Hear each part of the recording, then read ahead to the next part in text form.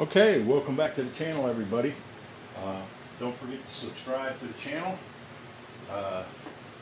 For a limited time, if you subscribe to the channel, you'll get 100% free subscription. Cool. Okay, got some parts for my bikes. Got a brand new battery for this bike, brand new battery for this bike, and got a brand new battery for the one in the shop. Got a new oil filter for this, 4 quarts of oil. New battery terminals for this. Show you that they are batteries and they're not just a box. I don't know why people do such things, but you never know. It is a brand new battery. And they put the acid in it to charge it up. I got them at the motorcycle shop, so they are the legit batteries for this bike. They're not just some flunky thing I bought at Walmart. And of course, same thing with this puppy too, brand new. Okay, now that we get that out of the way, my one bike is in the shop, getting some work done, and that one, like I said, that one's also getting a brand new battery. So all 3 bikes are getting a brand new battery. Cool. Let me take this thing off the tripod there. Alright. So this one here is an 81 Suzuki, and it is 40 years old. This is an 82 Kawasaki, and it is 39 years old. So these are both teakers, squeakers, whatever you want. This one does have the full, what do I want to say? The parts bag that comes with hardware. There you go, duh. Yeah, okay. This one over here, it had more than what this guy was telling me. I found some electrical things, not major stuff, just, it would have been nice if the guy was honest. I took the backrest here that the cat had ripped up, not my cat, the guy got it off of, and it's getting professionally reupholstered, and that clips right on there. So this thing will be all cherry. Now the bike that's in the shop, when that gets out of the shop, the seat off of that's going to get reupholstered. So I'll have a brand new seat on that. Already talked to the guy. Guy was pretty cool.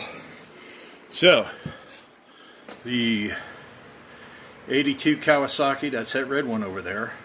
So far I'm into it right now for $809. The big one here behind me, I'm into that one for $636.92. And the one that's in the shop, that'll go up. $525.24. Like I said, this one's getting the backrest done, so that'll go up, and that one's going to get the new seat done, plus the whatever the shop's going to charge me. I hope they don't rake me too bad. So that'll go up. But yeah, these are all going to go to market. They're all going to be on Fleabay when I'm done with them. I'm going to do the oil. I'm waiting on the gasket for this right here. It's the only thing holding me up. Got the battery, got the oil, got the filter, need the gasket. And then polish it up, and this thing's gone. eBay. Boom.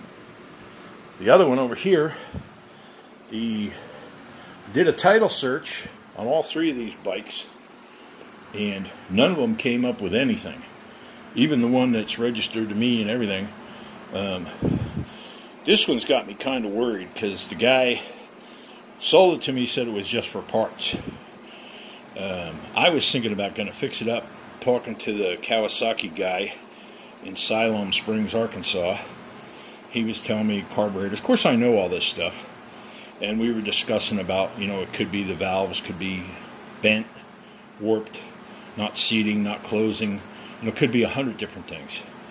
And I was going to keep this, because where are you going to get a, you know, good-looking bike like that for $700? You just aren't. But after kicking it around, thinking about it twice or 3 times or whatever, I decided no, we're just going to list that We're going to do what I can to it and then list it as not running. And I'm going to check further on the title to make sure, because there is a lien holder, but when I ran the bin verified, it did not come back as anything. It bounced back with nothing. So maybe it's paid off, maybe it's not. I don't know. But rather than stick it to somebody, I'll make sure it's good and legit before I post it on Fleabay. So this one over here I know is good. The only other thing I need to get for this bike is the antenna right there. It's just a little antenna you could get off a boombox or something like that. No big deal. But this bike all runs and works and everything. Supposedly. But who knows? We'll see. But anyhow, like I said, when you're doing stuff like this, if you want to focus, make sure you write down everything. I mean, every little farting thing, costs money. And you want to see at the end of the day if you're making money, breaking even, or losing. Nobody wants to lose. So anyhow, there you go. So that's just a heads up what's going on here at the toys.